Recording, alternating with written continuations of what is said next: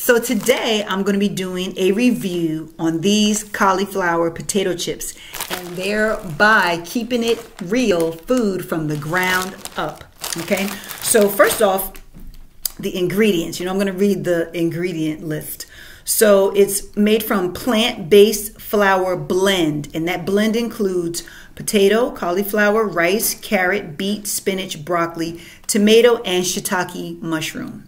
Then there is sunflower oil, potato starch, sea salt, cassava starch, garlic, parsley, and celery seed. So far so good. These are all ingredients that we recognize as being real food. In addition to that, these chips are gluten-free. They are certified vegan, and they are non-GMO, which stands for genetically modified organisms. So they don't contain any of those. All right, so this is the sea salt version. I'm just gonna go in because it's already open. Okay, and this is what the chips look like. So they're thin.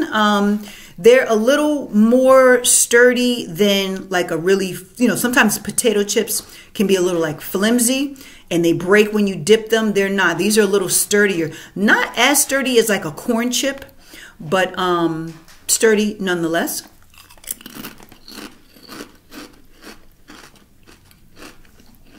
Very crunchy. And I like the flavor. I do not taste cauliflower. Kind of reminds me of, you remember Munchies or Munchos? I can't remember what they're called now. They came in like a orangey colored bag. They kind of remind me of that. Okay, so these are good. I'm always looking for snack alternatives to, your regular greasy potato chip. And I'm always, looking for ways to get my kids to eat more vegetables. So this is kind of a way because it has the cauliflower. Now I'm going to see how it stands up to dip. All right, so I'm just using some hummus, organic hummus, of course. And yeah, there's no problem. It stands up to dip, so it's very sturdy, like I said. I don't like it with hummus. So maybe like it will work with like a sour cream and onion dip. Yeah, I don't like it with hummus, but I like them plain.